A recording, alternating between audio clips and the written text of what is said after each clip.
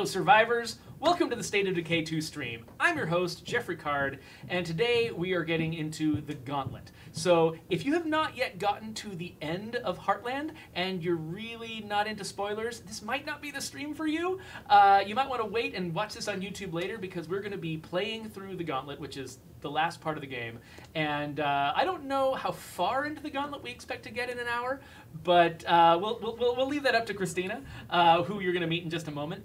But first, we should meet some of the people who were involved in making the Gauntlet. So this is, first off, Walter Williams. Hello, Walter. How you doing? Tell the folks what you did on the Gauntlet. Bit of everything. What did I do on the Gauntlet? So you were the designer assigned to it, right? Yeah, so what would you say you do here? pressure. Cameras scare me. Primarily setting up the events, the situations, working with all the other departments to get everything we needed, sound, code support, QA. Well, I was secondary in that most of the time. There was someone else who was much better at it than I am.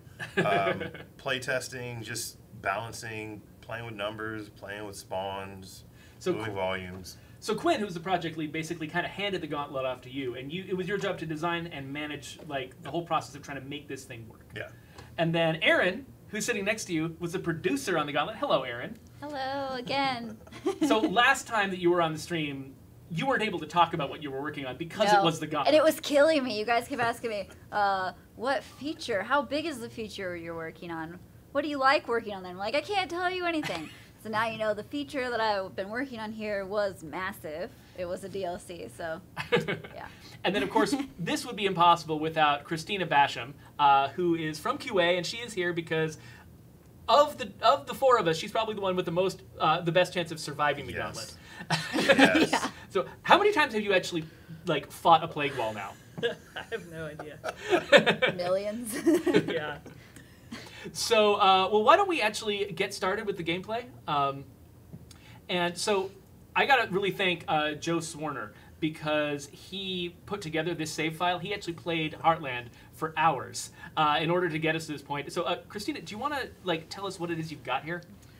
Yeah, so I had some requests for Joe. One of them was I wanted Reba with basically her skills maxed. Oh, wow. He did that, too. Yeah, which he did with no cheating. Because No joke. I like resourcefulness because I like being able to carry a ton of stuff. And I like butchery because of the leg sweep. I like being able to make crawler zombies. So that's why I picked her. And I asked for tons of Molotovs. And of course... How many bloaters did he harvest? Holy crap, Joe, thank you. There are a lot, yeah. So, okay, so for people who are not aware of what the Gauntlet was and decided to watch the stream anyway, Walter, do you want to give us a primer on just what's going on here? Where is she headed? Well, she's headed into downtown Marshall. We primarily chose this location for a couple reasons. Nostalgia and actually space.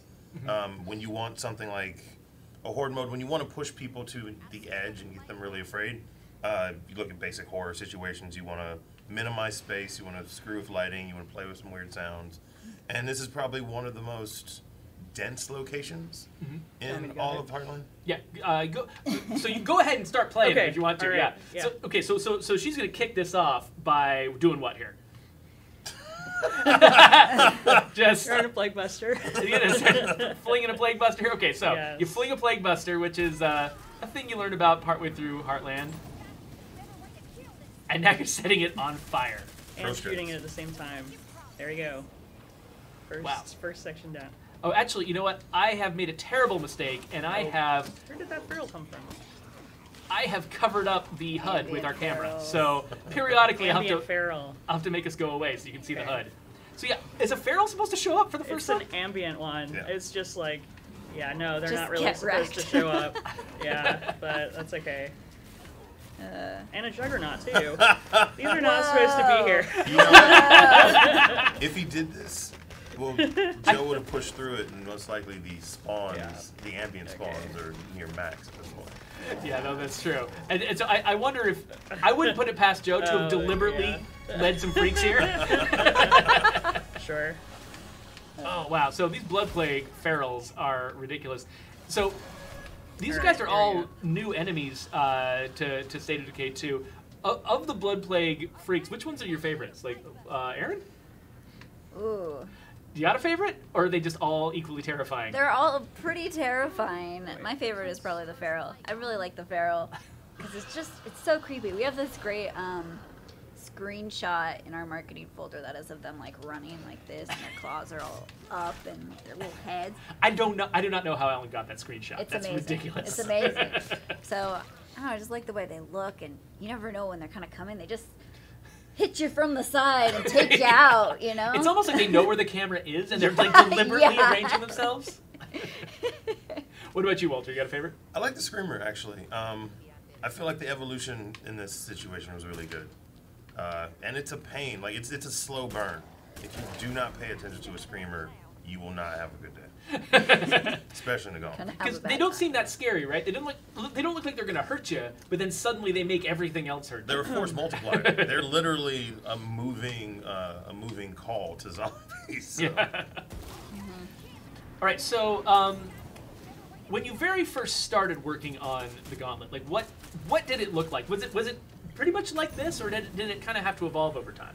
Oh, it was. I mean, Luis did great. We had a lot of the prefabs and buildings in, and then I went through and made it not pretty by putting a bunch of gray boxing down to start testing the flow. So it was. I was lipsticking. Oh no, I guess lipsticking pig does not work in this situation. Never mind dropping the metaphor. It was what looks like early projects, the kind of stuff you'd see on Itch. Just boxes, gray, and it's inspiring at least. So you've got at least a certain amount of the gameplay established before we went to Scott to like get him to like make these ridiculous piles of flesh. Yeah. It wouldn't have been worthwhile until we actually knew how it was going to play. Right. It wouldn't have been lost work, but it would have been undue work, unnecessary work. Yeah. So I'm curious. So Christina, is the strategy that you use different when you're playing by yourself in this versus when you're playing with other people? Yeah, I mean, if you're playing with other people, you can kind of set up zones or like tasks. You know, like have someone's on like Juggernaut duty, or you know, or someone's like taking care of like the right side of of the wall or that kind of thing. You know, by yourself, you have to run around and do it all yourself. So you end up needing to sort of like peel away from the plague wall in order to like fight the zombies and keep from getting overwhelmed. Yeah, I usually try to group them up and then throw Molotovs at them. That's a favorite strategy of mine. Yeah. So Erin, like a big part of like going from that initial gray box to an actual finished product was having to play test this again and again and again, and that was part of your job, was making that happen, right? Yeah, we had play tests almost every day. What I did was I gathered a list of people in the office, and I had a couple of lists. So we had our noob list, the straight up noobs that couldn't really play the game that well or either weren't as experienced, and then we had our like mid-core gamers, and I had a list of names for them, and then we had like our holy crap, they were like professional like mastermind players that we would come in. And so we set up different levels of playtests where we would either have noobs, mid-core, masterminds, or we would mix them up. And then we also had a schedule where we would do single player, 2s, 3s, and 4 players, so that we could get different types of feedback for these guys. So you just wanted, like, every single playtest, you wanted to be learning something different about a different way to play, because there's just so many different ways that players could, different kinds of players that could approach this, right? Oh yeah. You wanted to test everything. And it had to be tuned for each group, you know. So how do you balance something like that? Like so that how do you balance? So many different kinds of people can play it and still have a good time. How do you even think about it? It's really just trying to shoot for the center line. Like you'll get, as Erin pointed out, we have our top tiers, and we have the people who aren't as top yet.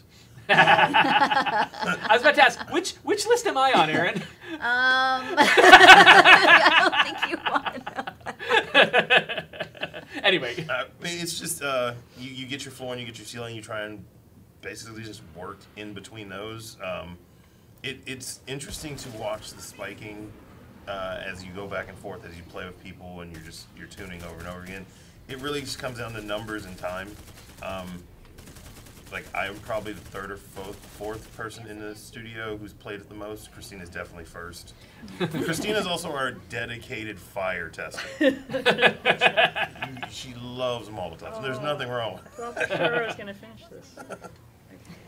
Let's see. I'm going to take our camera down so we get to see. Oh, you're getting really close to the end of this leg roll. Yeah, I thought I was going to finish it that time around, but.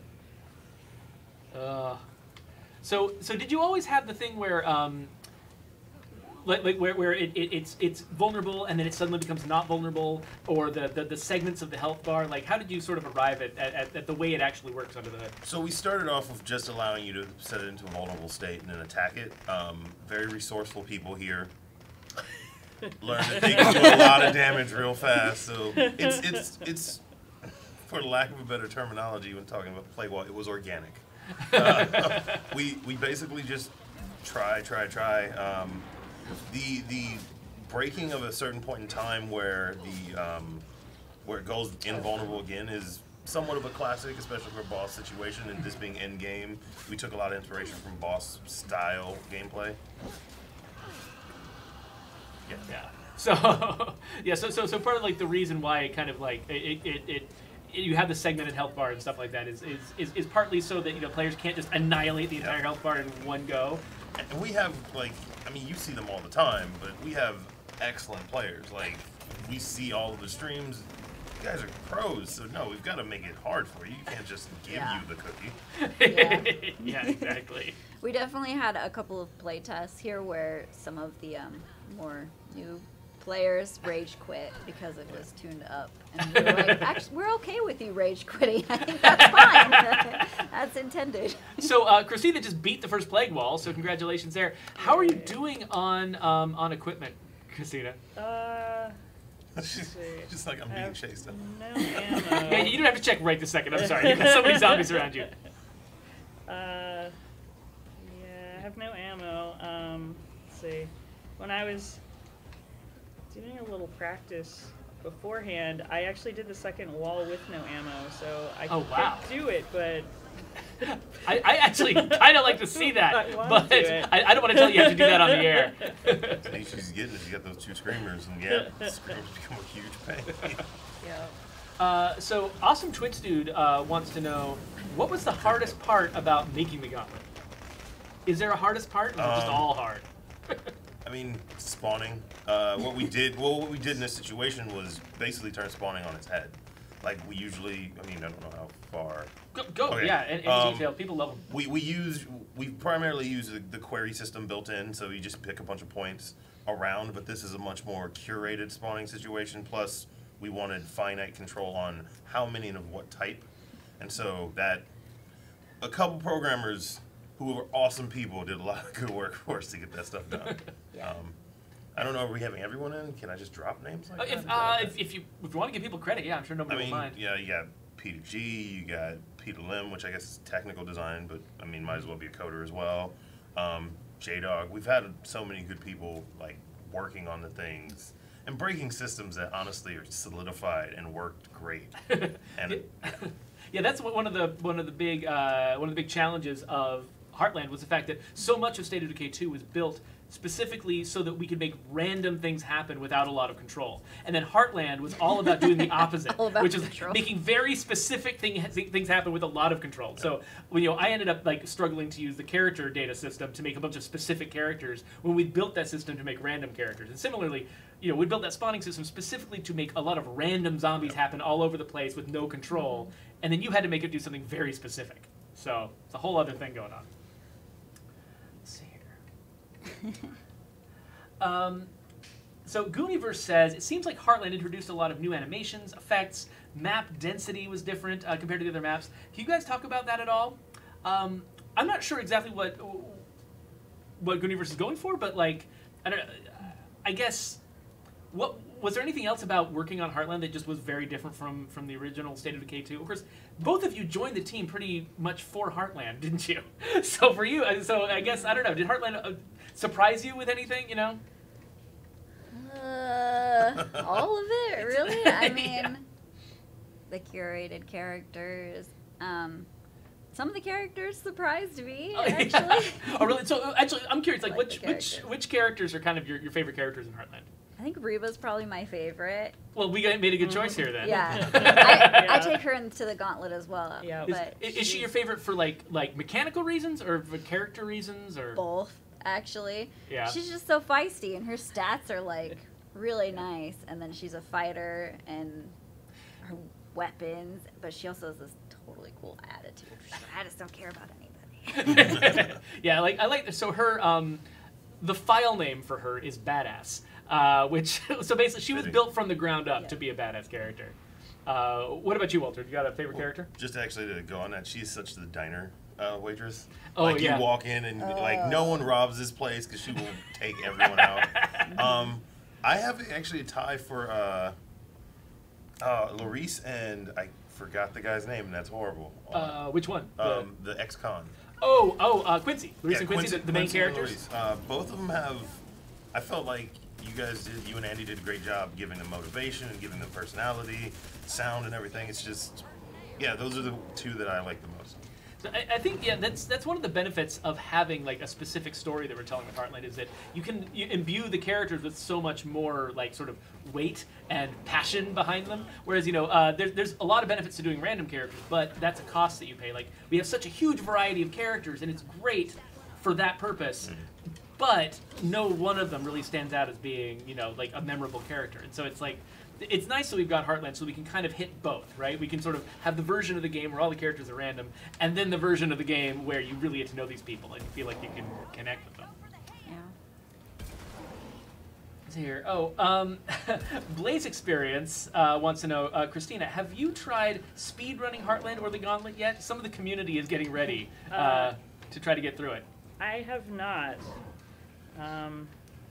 I kind of like to take my time, and I like to loot every single container, and like I'm not really a speedrunner. So, but we had people who were kind of specialized during development. Erin, do you want to talk about that a little bit? Like, who would actually, their job was to run through Heartland as fast as possible? Well, we had QA doing rabbit runs. That we call rabbit runs? Rabbit runs. So what's that about? Like, what do you do? QA would just run through the Gauntlet over and over again as fast as they could for a Sorry. little while. Yeah. And then we actually had a couple. So we had Foggy when he was here. He ran through it as fast as he could with as few floater grenades as he could to see how. And that's like our master player, so we had to see if it was hard enough for him. Yeah. So and was it hard? Did he think it was satisfying when he? He felt pretty satisfied. Yeah. I saw him go down a couple times. I might have had a grin on my face. Yeah. Actually, can I jump back for a moment? Please. Gooni's question about density is actually very apt because this map's smaller than the other three, so in that shrinkage alone, you end up getting more density. And yeah, it's really interesting driving on Trumbull streets because it's like a roadblock every few seconds. You're like, oh, hold on, I gotta go around this. Yeah, it's kind of funny because in the original game, it was made for way less powerful hardware, right? And so one of the reasons why there's so many roadblocks everywhere is to slow the player down so they can't hit the edges of streaming boundaries so fast. Because players would very frequently just sort of pop in or leave the world and stuff like that when they were testing the early State of Decay 1, and so they had to make the world convoluted in that way. Fill the road with cars and stuff like that. So you had to be really good to dodge through the cars really quick and try to make fast progress. And so since we're being faithful to that, it's like even though State of Decay 2 can be much more open, you can have a place like I keep wanting to call it our internal name, Meager Valley. You got a place like Meager Valley where it's just wide and flat and open. You can drive in any direction and there's nothing in your way. That wasn't going to be possible in the original State of Decay. So it's kind of like we're going back to an earlier era of the franchise. Dunedane asks, is Reba's fighting supposed to be a 5-star maximum? I don't think so. Is she stuck at 5 stars? Is that a bug? Or we just haven't gotten there yet? I think that's the highest she gets. I think that might be a weird mistake, because... I actually read a bug on that this morning, so... Okay, well, cool. Good catch. I just prioritized that bug this morning to see. Pretty sure someone's about to assign that bug to me. Okay. I didn't see that until now. There certainly was no intent for her to have a 5-star maximum. Butchery is supposed to go all the way to the top. So Yeah. I have to figure out what's up with that, because I mean, I would have to manually limit it, and I think I can see the 2 empty stars at the end, and the 2 empty stars usually, if they're not there, if the skill is limited. So that's. Oh, I love really fascinating, confusing bugs. Weird. By the way, I should point out that we've got a giveaway going on right now. I mentioned this during the pre-stream, but for those of you who are watching this starting at 2 o'clock, this is a goodie bag that Megan made for you guys. She made 2 of these. There's stuff from E3. There's pins. There's, I think, some gummy bears. There's some 5-hour energy. It's a care package for people who want to stay up all night playing State of Decay 2. So she made 2 of them, and so if you guys want to win one of these, what you got to do is type !enter into the chat. Around 2:45, we're going to stop taking entries, and we're going to do a random drawing, and 2 of you are going to get these things, because that's how many Megan made. So if you were interested in that, please hit the thing that I just put down there on the screen. Type that into the chat, and you'll be entered, I promise. What else did we want to talk about? So, Erin, you were one of our representatives at E3. Yeah, so what was it like at the booth? Like how, what was like sort of showing this for the first time right after it was announced? Oh, it was pretty exciting. We had lots of fans stop by, lots of press. I don't have you on the camera. That's embarrassing. Okay, there. I know, right? See, this is why I need it here. I need to look at myself. Yeah, exactly. Exactly. We were talking before the stream about the fact that we've got a 3-camera setup in here, but we don't have enough monitors, and so there's just not enough screens for us all to see what's going on. And so we're all just flying blind here. To whatever degree this stream works at all is a giant miracle, because it's just a disaster here. But anyway, but E3 went well? Yeah, lots of people stopped by the booth, tons of players. We had so many press come by, so it was pretty great. And we were in the Xbox experience. We were in a corner, and we had 4 stations. It was pretty awesome. I flew down there on Saturday and set up all of our builds on our computers and everything. So I flew down actually with all the builds on my person. I was so nervous because we can't send them because it's so NDA and all of that stuff. So I got our fresh cut builds and I put them in my bag, and I was like, nobody take my stuff. Did you have a briefcase with a handcuff? Yeah, I should have. I thought about it. I was like, how do I keep these safe? And then I had them all encrypted and stuff, so I worked on them down there. At first, all the computers were just crashing. Because they were overheating, so I had all these people in my booth fixing our setup and stuff. But after that, it was. It's fill the desks with little fans or something. They actually, I really? had to have one of the guys come that built the shelving unit, and he came in with a huge box fan, was cutting stuff out of the shelves and putting fans in. I had the computer build guys coming and turning the fans on, so that they were acting as if the computer was overclocking. So they were just whooshing. You could feel a breeze from under there because they were packed in. After a while at E3, I bet having a fan and a breeze nearby was probably pretty good, right? Yeah. Yeah, that's actually giving me flashbacks, because over the weekend it was my wife and I anniversary. We were out celebrating. Thank you, 16 years, and we were so excited because we have old enough kids, we can leave our kids at home and we can actually go on a date for our anniversary. It's so awesome. And while we're out having a great time, my 4-year-old son floods the bathroom. He turns on the sink. He's very good. He's fastidious about washing his hands after he uses the potty, which is great. But he left the sink on, and it filled the entire bathroom floor, started pouring down into the vent directly into our furnace, through the cracks in the floor, dripping down from the ceiling before our oldest daughter notices it. And so then she panics and she calls us, gets all the towels out, and so we ended up, we spent the weekend of our anniversary cutting holes in our ceilings and walls and sticking fans up inside to dry everything. And it turns out we actually did it. We're not going to get black mold in our house now. So, but I think that qualifies you to work at E3. Yeah, I think probably so. Well, it qualifies my wife to work at E3. I was doing the dumb labor. She was actually doing the strategizing and the planning of what we were. She actually knows how houses work, and I just know how video games work. That's all I know. So. But yeah, so you're giving me horrible flashbacks. So why did we decide to do a Gauntlet in the first place in Heartland? Well, we wanted something to go along with the bloater grenades with the new weapon feature. And I mean, we're a small team. You can't really throw a lot of people at it. It's just kind of, you have these kind of boilerplate situations. You just want to run a specific thing multiple times, have slight tuning knobs. So in a lot of ways, for our time frame and for our power, like our team power, it made a lot of sense. It's yeah. I mean, we're a game of systems, so to do another system, no matter how much of the other systems we broke to get it done, it was a better fit for our style of development. It's the kind of boss battle that makes sense in State of Decay 2, because it's a system and it's all about marshaling your resources and getting them to the right place. Yeah. Yeah. And we've got the bosses in the freaks. Like, I Yeah. mean, is this the same Jug? Have you been getting chased by the same No. Jug? Yeah, I killed a bunch of them. she's like 20 more jugs in. Yeah. Every time I look Yeah. over, it's the Jug, and you're Yeah. falling from it. So, nice vehicle with the teeth on the front. Oh yeah. But, Also, the Gauntlet just makes people get wrecked. yeah. Yeah.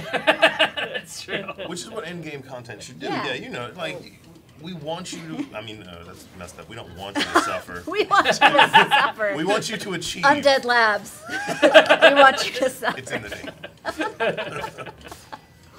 Yeah. We want it to be challenging and fun. But I mean, permadeath is it's actually kind of more of an issue in Heartland than anywhere else, because you've only got what, a dozen characters Yeah, to pick limited from, resources. right? Yeah, you only have so many you can recruit. So once you're down to your last character, that really is your last character. Yep. Good luck on the gauntlet there. So, Erin, it takes a lot of people with a lot of very different skills in order to make something. Like Walter was referencing the fact that he was a designer on this, but there were so many other people who had to contribute to this. Like, coordinating an effort like that has got to be a huge challenge. Yes, that's why they pay me. But like, seriously, how many different disciplines had to come together to sort of make this work? Because A lot. somebody had to make the Yeah. art of the gauntlet, right? Yeah, so we have world building, which actually places everything. Like the maze of it was created by Yes, the world the builders. maze of it, and then we have artists actually putting, the props in and making stuff look cool, doing all the set dressing. We have Walter over here doing the design and balancing all of that madness that's in there. We have, AI. We have our gameplay and programming resources. So there's quite a few disciplines in there. And always forgotten audio. Always forgotten. Yeah, and we had some issues for audio in here too. Yeah.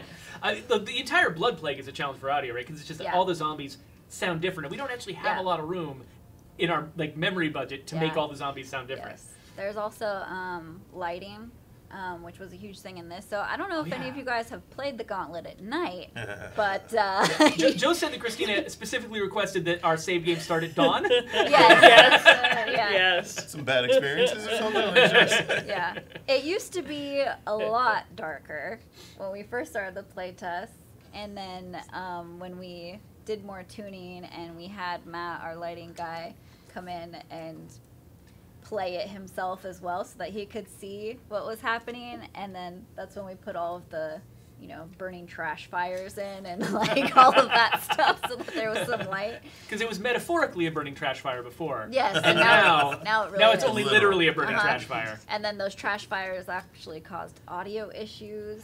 Oh yeah, I So, remember that. yeah. Oh my gosh. And then of course QA resources. So much QA.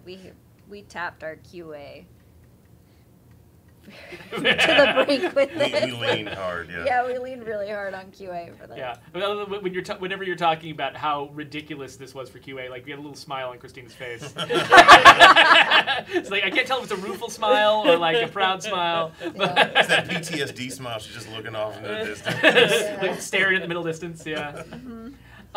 So Blaze Experience wants to know: can you talk about the initial concept of the Plague Wall? How was that idea formed? So, we have the hearts, and the hearts are an interesting, specific location situation. We always want to bring more new, interesting stuff to the community whenever we're going to improve on anything.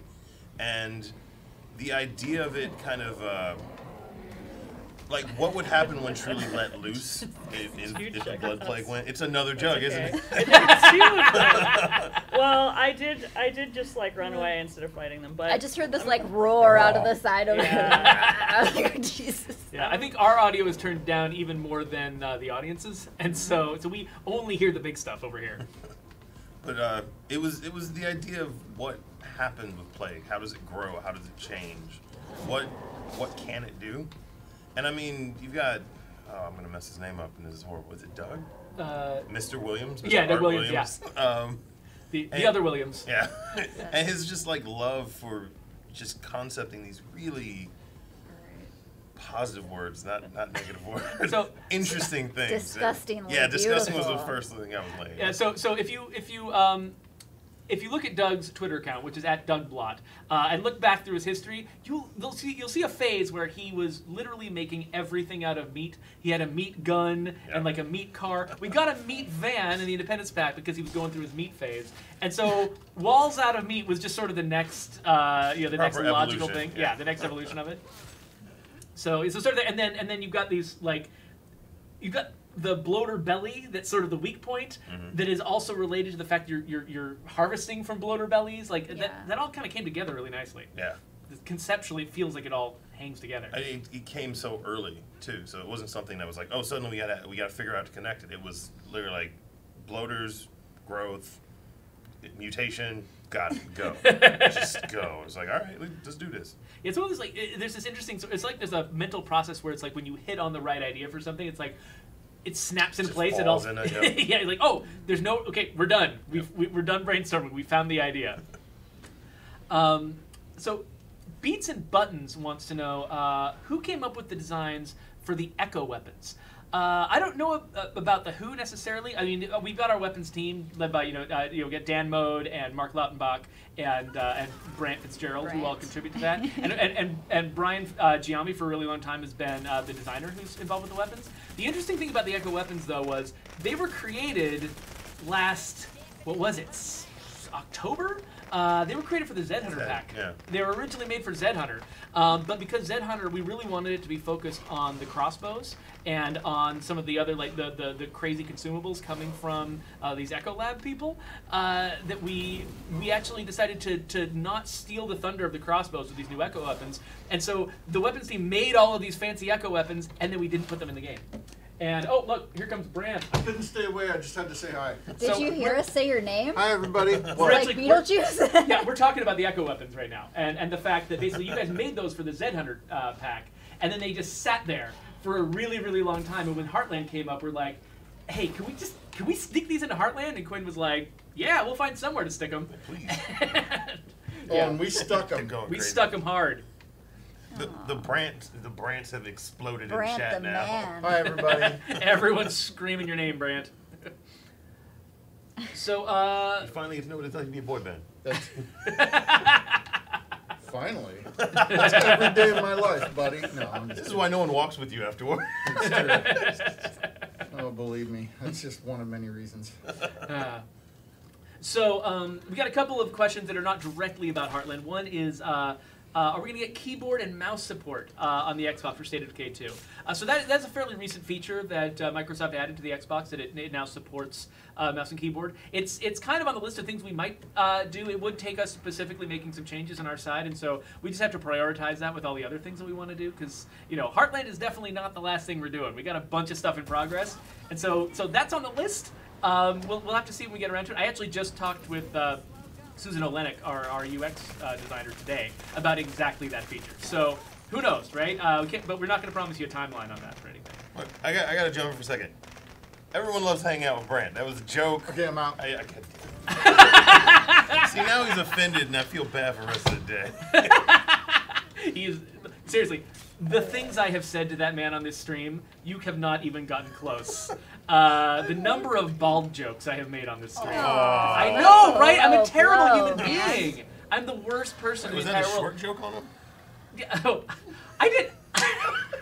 I didn't make that was earlier during the pre-stream. He called me short earlier when you weren't here. I didn't call you short. I said you were low in the frame. Yeah. And I had to point the camera We all down. know what low in the frame means, Jeffrey. I had to point the camera down That's just how it works. It's Yes. physics. It's geometry. So Awesome Twitch Dude wants to know if we're ever adding helicopters to the game. It's your job to say no, Erin, so I think I should just leave that to you. No. No? That's going to be a no for I me. have to go delete something. Helicopters are What about not on paragliders? my Okay. Yeah. list. So just like we were talking about the fact that we had to put a bunch of like roadblocks and things in the original State of Decay to kind of control the player's movements, because that's what the map needed in order to actually work as a map.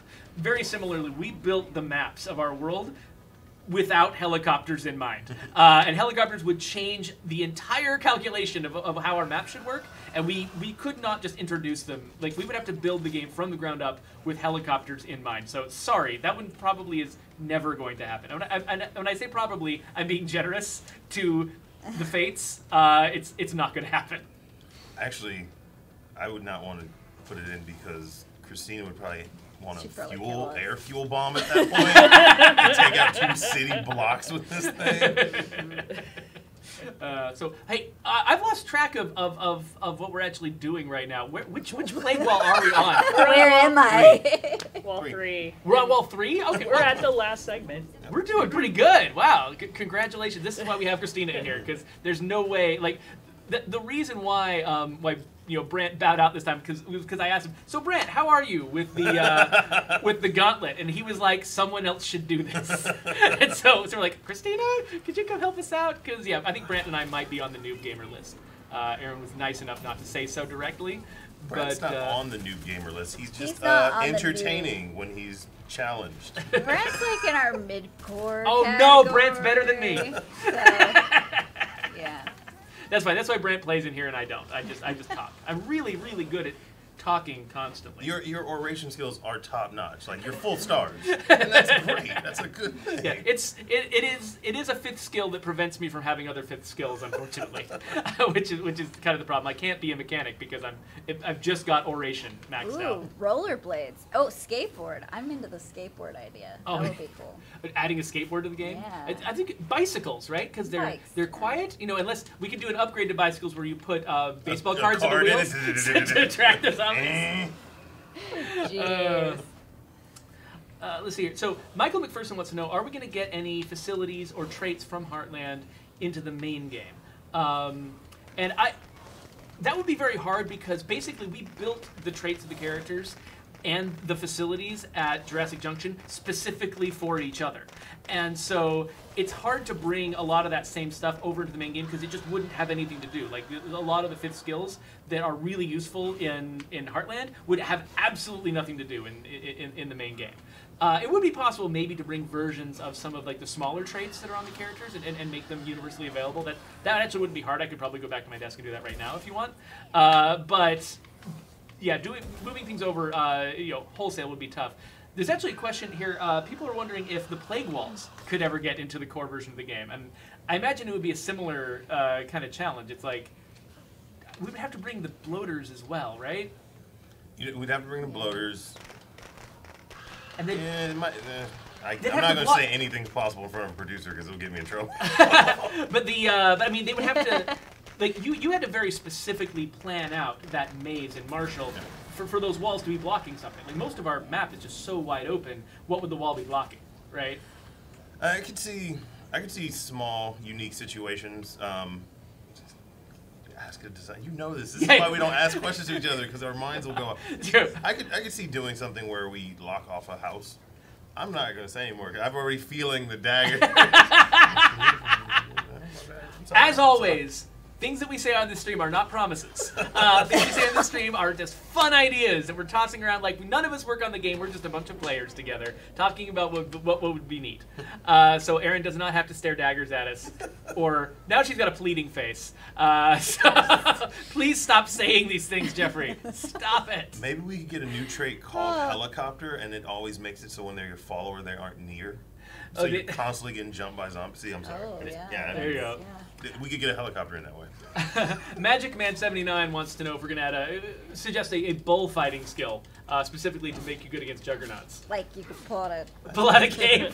I don't know if it would just be like you've got a trait or a skill that says you're just good at bullfighting, and then it just gives you bonuses against juggernauts. That's not exciting. Extra iframes on your dodge? Maybe so. Yeah, it's kind of hard to figure out exactly what you'd want to do. And also, how many bullfighters are in the United States? That's illegal because it's cruel. So, yeah, it'd be hard to find those. Let's see here. Oh, there was a question way back when that I was going to get to. Oh, so Awesome Twitch Dude wants to know who did the face capture for Isby. I don't know. Matt probably knows. Yeah. Matt would know. There are a few people that we know who, we try really hard not to out people by their faces in the game, and so, but there are several people that we all know who are in Heartland who have their faces there, and we'll just leave it there, and you guys can, try to guess, and we're not going to tell you the answers unless they come on this stream, and then it'll be pretty obvious. Ooh, weather. See, if you guys talk about crazy things, I can talk about crazy. Oh, somebody brought up weather. Someone Yeah. always brings up weather. It's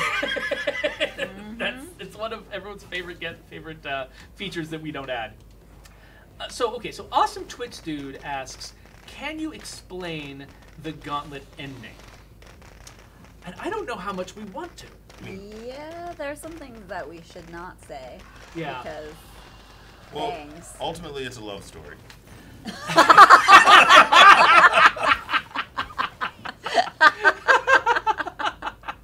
Maybe.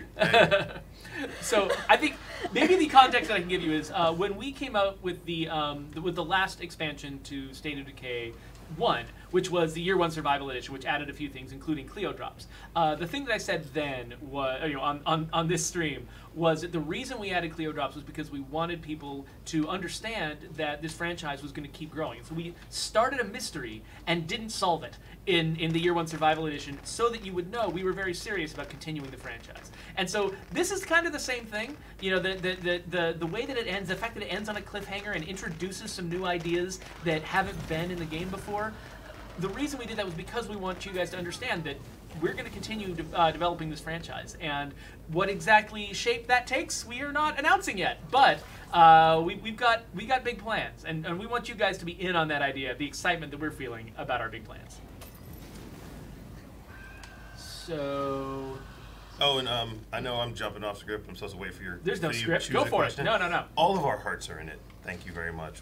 What if God was? All of our hearts are in Heartland. Yeah. Blaze Experience wants to know, in designing the Gauntlet, was it deliberately constructed to have no containers to jump on top of for walls 2 and 3? We went back and forth with that so many times. We attempted to minimize exploits.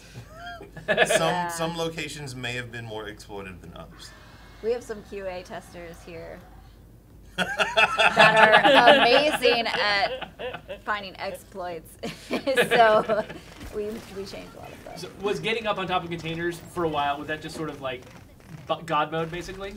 It's so when you have whenever you have a horde mode situation, or especially when you're being chased, the player leaving breadcrumbs in a way, you get situations just based on how we have to do things overall, animation, AI, that can become, exploitative. You can do things and I don't want to say ruin the experience, but hinder the experience to the point where you break sense of disbelief, and that's what we all want to keep the player in, is sense of disbelief. You want them to believe and keep moving forward, and once you find a way to remove that veil, you lose a good chunk of the fun. So Yeah.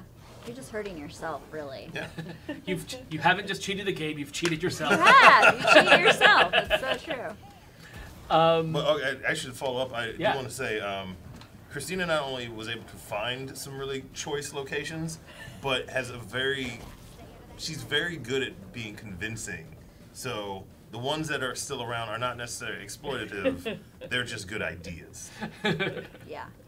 So I should mention one last time, this is your very last chance, everybody. If you want to enter our giveaway, hit !enter in the chat. Probably in about 1 minute, we're going to close the doors on that, and Megan is going to find the winners. And The wall will come down. yeah, and if you don't know what we're talking about, Megan made you guys some packages. She made you some care packages, and she's going to send them to 2 of you based on a random drawing, based on Who types that in the chat? So type that in the chat. This is your last chance. Megan's going to close the doors, and then she's going to pick some winners, and we're going to announce them on here. So there is that. So Wade Johnson wants to know, are the missions still available after you complete the main story? So at the end of Heartland, you get to the ending, and then you can decide to keep playing if you want to. And I'm actually not sure what the answer to that question is. Do you guys know? Like, I think you can actually, you can keep playing the game. You can go back into the game, and I think it sets you back at the mission for Wall 4. Okay. So Wall 4 will come back up, and then you can play the rest of the... And so there's nothing that's stopping the other missions, like say if you never recruited Isby or something like that. I think that would come back. Able to go back and get her. I hope so. If not, please send support.stateofdecay.com is where you report your bugs and problems that you find with the game. Joe Swarner is the one who manages that, and he is awesome. And again, thank you to him for making this stream possible, because he got to the he's the one who played all the way through Heartland and got to this point, because he is an expert player of our game. And so, if you want help with our game, go to support.stateofdecay.com. Specifically, not if you want help like you're not good at it. If you want help because you've got a bug or something that's messing up with your experience, go talk to him. He knows everything about the game, and he can help you out. Joe Love, exactly. Joe Love. Everybody's got the Joe Love. It's your stream, but I want to say spam the chat, Joe Love. But this is not my stream. Oh, it's your stream as much as any of ours. You're at Undead Labs. This is your stream. It's our stream. Oh, so this is a question I meant to ask you earlier. So Toao Alex wants to know, is it like a thing where the more players there are in the world, the difficulty of the waves has been increased and the health of the walls been increased, or is it like the same difficulty if you were playing solo? It scales. Yeah. So, and how does it scale? Like, what aspects of it scale? Primarily composition of spawning and slight count modifications. Okay, so does it take more or damage to take down the wall, or is the wall the same and it's just the resistance you get? The wall stays the same. It's the wall being such a centralized, like, static figure. To modify its health with no understanding on the player side seems like a weird thing for us to do. It's almost like pulling the rug from under you. Yeah, so that makes sense. You get a sense of like it takes this many blasts from this shotgun to take it down, and if that suddenly changes and you don't know why, that's weird, right? Yeah. I mean, we do follow a progression of health per wall, but to change like wall 1's health, you learn things, and we don't want to dissuade you from learning things and be mean and take that knowledge away in certain situations. Yeah, that's right. Giving players a sense that they've actually learned something, they understand how it works, that's pretty valuable. Players like that, right? Oh yeah. So yeah, but then composition. So it's like more ferals, that kind of thing. So yeah, you'll get an increase in all types. Certain things might spawn in only certain situations that wouldn't spawn in other combinations of players or player count. And again, it's just because if we didn't do that, everyone would jump into 4 and just destroy it. Yeah. Yeah. But instead, you jump to 4 and they destroy you. Exactly. So, where do you think the sort of the sweet spot is as far as number of players? Because I know in Daybreak, 3 players was actually the hardest, because you would it would ramp up to maximum difficulty at 3 players, but you still don't have the 4th player to push you over the edge. Does it go all the way up to like is it different at 4 versus 3? Like, are we accounting for different numbers of players all the way up? So my personal opinion is I actually like soloing it. Primarily just because to go higher than that with groups of people who don't communicate well can be challenging.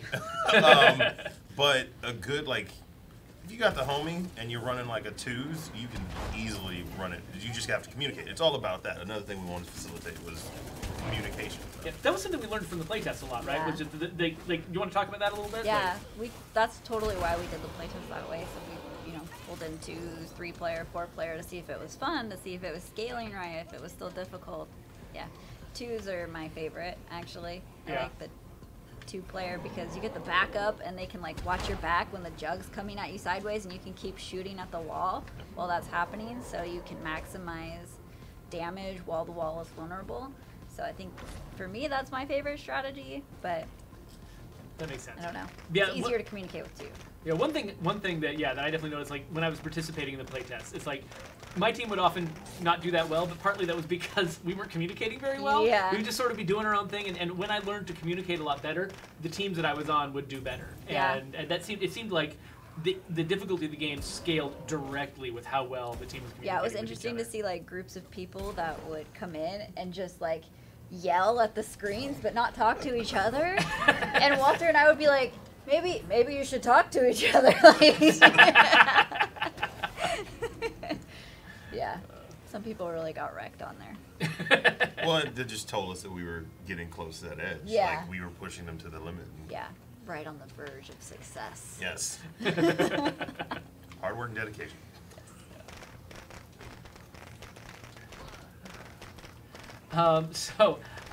Kosakio Nodera. These are some great names. I know. As any news on adding customization on characters? No news on that. But that's just because there's no news on anything right now. Because we've just finished releasing something. Can we but breathe? We've got. Can we breathe? Yeah, we've got a lot of plans for the future. So please stick around. So this next week we're gonna do kind of a fun celebration and QA stream with Joe Swarner.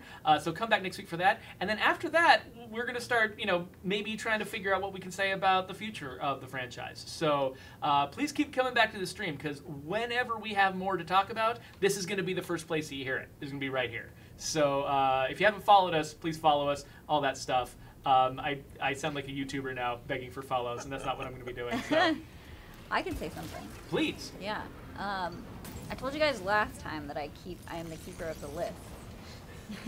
So Jeffrey always talks about this list of all of the feedback from you guys and from all of our players. We have internal lists of stuff, and I have this massive conglomerate list of all these things prioritized. And there are things on that list that I have prioritized. Oh yes, that was the vagueness in that was just mwah. Yes. It was like magnificent. I feel like the vagueness that just bounced off your elbow right onto the steak. It was beautiful. Yeah, Awesome Trixie is trying to get us to say what's number one on the list, and that was the point of the joke, was her not telling you. Yeah. So no, I can't tell you what's on the list or what's prioritized on the list, but I can tell you I have a list, and I have definitely prioritized stuff, and I have put people on things. Exactly. And I'm listening to you guys. Yeah, and I mean, I might even be on a thing. I might be on a thing right now that you guys might have asked for, and like nobody knows. Susan might be on a thing. We just don't even. No one can say anything. So we've got a little bit of time before Megan's going to be ready to announce the winners of our giveaway. And so let me just take a moment real quick to remind you guys that Refurium is a thing. So around the time that we released Heartland, we made a relationship with this site called Refurium, where they track your social media engagement, they track the streams that you watch and stuff like that. And if you watch our streams or you watch streams of State of Decay 2 and you're registered at Refurium, you can get prizes and things. Go to the site and find out what the prizes are. I think some of them are like codes for stuff. So please go to that site and check it out. We would love to have more people involved because you get free stuff and we get a lot of people watching our streams and it kind of helps everybody. So that's awesome. Oh, hey, look, we've got winners. So Megan says that the winners of these beautiful care packages, which have a water bottle in them and everything. We're running out of these water bottles. These are getting very rare. The winners are Psycho Deceiver. Great names. Walter's Great loving names. these names. These are Psycho awesome. Deceiver and Athy Wanderlust. Oh my goodness. Still Seriously. my beating heart. Jeez. Yeah, we've got some of the best followers here on all of our channels here. So. Look at that trash fire on that night mode. You guys see that trash fire she was at? Yeah. So special message to Psycho Deceiver and Athy Wanderlust. If you're listening to me right now, Megan's having trouble contacting you. So you need to email social@undeadlabs.com, identify yourselves, and claim your prizes. If you are not Psycho Deceiver or Athy Wanderlust, please don't do that because that's fraud, and we don't want fraud. We all want to be law-abiding people here. I just accused everyone of crime. So we've only got about 6 minutes left. If anybody's got any last-minute questions or comments, yeah, we'd love to hear them. Let's see here. Mub3 asks, is it prosecutable fraud? Probably not. I don't know. Maybe. Microsoft has a big law department. That's true. Yeah. We have oh man. We have lots of lawyers now. We've got lawyers. Yeah. That's crazy. Randazine says, I feel violated now. I'm not a convict. Night. No. Let's see here. Dylan Hunko asks, will we ever get light machine guns? Maybe. We're certainly looking into the best ways that we can deliver weapon packs. I know that we've delivered that the World War II weapon pack recently, and one of the problems that people had was they had trouble finding all of the weapons. They were kind of hard to get to, and so we're looking into that. We'd like to set up some way that makes it a lot easier for you guys to be able to, for us to be able to expand the arsenal of weapons and give you guys easy access to it. And so we're thinking about that right now, and maybe we'll have more to say about that in the future. Isn't the bar LMG? Yeah, the bar is technically. The bar is an LMG. I think it's technically treated as an LMG. Yeah, so I guess we've kind of got one then. But one of my favorite weapons. Yeah, no, that is a favorite of mine too. I used to basically snipe with it in Call of Duty. So. Oh, and the sound on the bar, it's just so iconic. It's so heavy. Beautiful. Oh, it feels like. Sorry, I'm getting the vapors a little bit. Oh. Thank you. We should have had you in here for the World War II weapons announcement stream. You could have I was actually glass on my ear against the wall the whole time. Love the weapons that these guys put out. Yeah, we got some bar fans in the chat too. And unfortunately, yeah. So Mike Becker is saying, I don't think I've found a single World War II weapon in the entire game. There's an entire trader for it, but they're a random trader. And so if you don't happen to roll the dice and get that random trader, you don't have easy access to weapons. So we'll see if we can find an answer for that sometime in the future. It's on the list. It's on the list. Here's an interesting Heartland question. Bundy Games wants to know, why only one safe slot in Heartland? I wasn't in those discussions. I actually don't know the answer to that question. We wanted it to matter. Yeah. Like, we wanted you to care. It's a story, and it should matter. And you should feel it, you know? This is my one Isby. This is my one Reba. I can't lose them. We're just doubling down on everything perma in the game at that Yeah, point. exactly. It's our Iron Man. So where are... Oh, holy crap! Yep. She's... I think once night hit, more of the PTSD kicked in. So it slowed down a little. So are we still on wall 3? No, We're on wall 4. We're on Definitely 4? on wall 4. Yeah, Holy one crap. section left. Yeah. We might... I mean...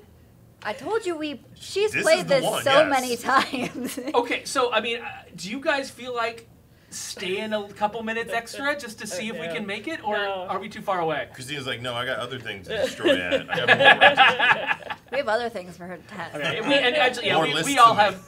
We all actually have jobs that we have to get back to. But, so we only got 2 minutes left. So I should just remind folks, remember, refurium.com. Go check that out. You should also go to stateofdecay.com because, if you missed it, we got a bunch of, posts and things that we made about Heartland. And actually, I just really want to thank our guests here. Let me put on the thing that's got your name tags. Look, Oh, snap. it's Walter Williams and it's Erin Anderson. Thank you guys so much for coming here and telling everybody about the Gauntlet because you guys knew so much more stuff than Brant or I ever could have pulled out of our butts. So congratulations on a really good game mechanic that people are having a lot of fun with. You've soiled the information in my head with that. Yeah, I'm same. so That's all sorry. you can think of now. Just Soiled hope it. you guys like it and think it's challenging enough and fun and yeah. And thank you for playing. Yes. The Yeah. team works super hard on the Gauntlet. And I should also especially thank Christina, who is very engaged with playing the game right now. But thank you so much for making this possible for us. Thank you for all your help making the DLC too, Christina. So she wrecks is the barrel. getting very close to the end. So I guess we're going to leave it here. And Cliffhanger. Yeah. So let's see. So just to remind everybody, State of Decay 2, Heartland. If you've got Game Pass, you basically already have it. If you don't have Game Pass, it's $10. You can get it at the Microsoft Store. And we're just all really happy that you guys have come and played our game and made all this stuff that we get to do here. You guys have made it possible, and we really appreciate it. So thank you, and let's let these guys say goodbye. Bye. Thanks for stopping by. So now we've got 15 seconds of YouTube end screen where we're still talking. Yeah. About If we want to. anything? If we want to. Are the Not tamales anything. Not good over there? What? Did you get tamales when you went down to that one spot? It's awful. Really? Yeah, it's awful.